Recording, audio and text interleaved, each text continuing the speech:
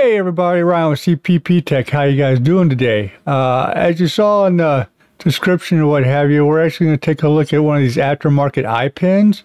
I do not have an regular iPen to compare it to, but I've had this iPen for going on a good year now, and I have had no issues whatsoever, latency or what have you. So I'm not going to do an unboxing, but it's actually the Ipens X1.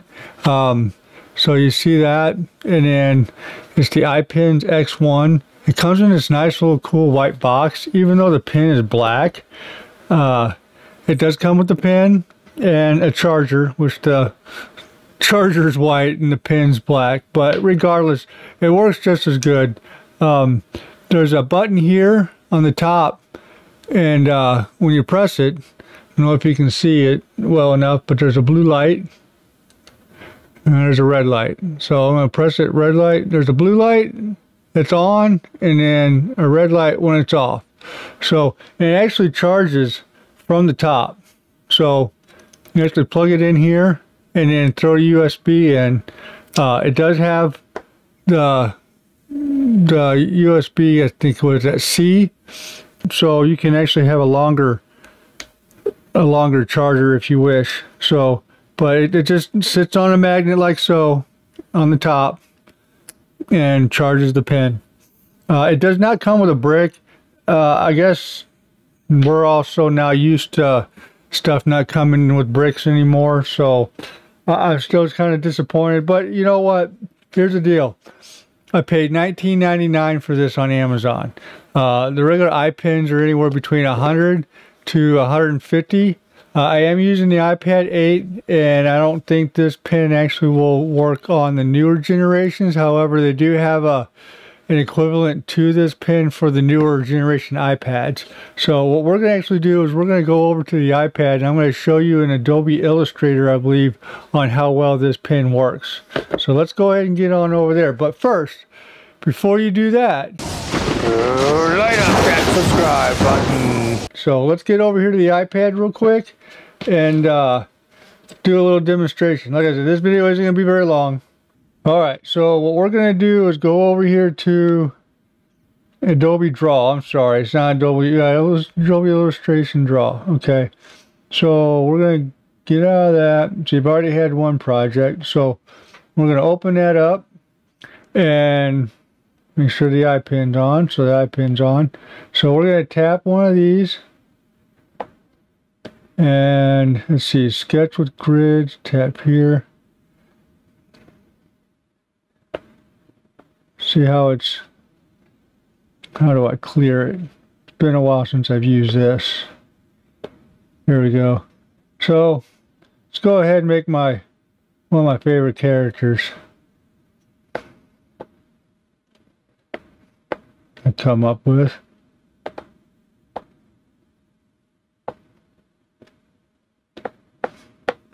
It's pretty cool, but no latency, no nothing. It's there's some hairy ears. You know, maybe a tooth here. So, but yeah, it's pretty cool. It works. So, sign my name. But it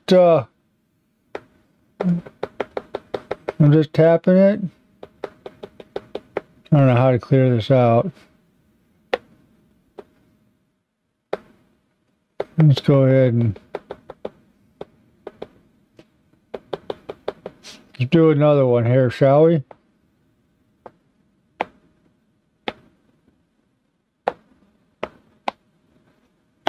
Try this thing. Oh yeah. Suave. Yeah. Get some green shirts going on here. Go back to here. Get a thing of mouth. Maybe green. Yeah, let's do a blue tongue.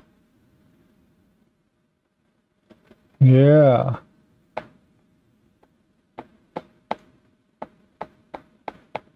And let's go black again. Go ahead and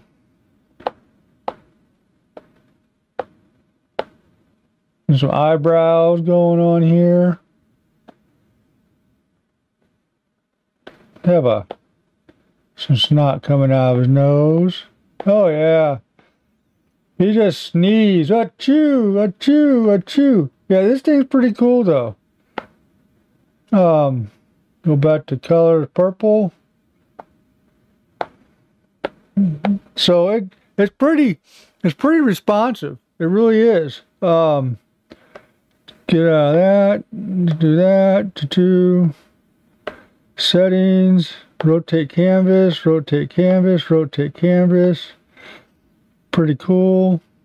90, 40. Lean brush basics. I mean, there's so much stuff.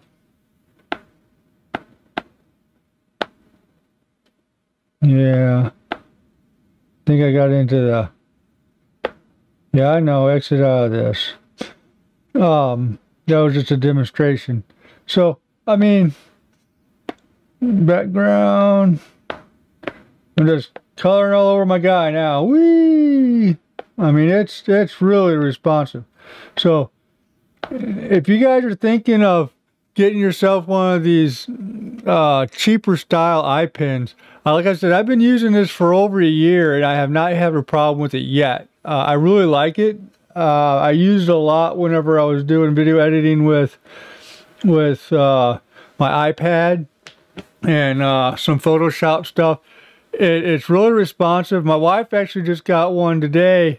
It's a different brand and it seems to do okay, but we haven't only used it but a day, so I'm not sure how well that one is. However, I've been using this Ipen X1 for, like I said, a year, and it's really good, responsive. It's a really good find, really good buy. It's a really good alternative than the $100 to $150 Ipens that are actually out there. So I highly recommend it, and I'll put a link below for one of these or equivalent to. Meaning, I don't know if they've got the X2 now out. I haven't really taken a gander at it. But on the box, if you look on the box here, that's what color the pen is, even though it comes in a white box. So I just wanted to give you a demonstration on that. So anyway, like I said before, do me a favor and share and subscribe. If you like this video, throw some comments down below. And anyway, I appreciate it, guys. Have a good day. Take care, and I will see you again. Bye.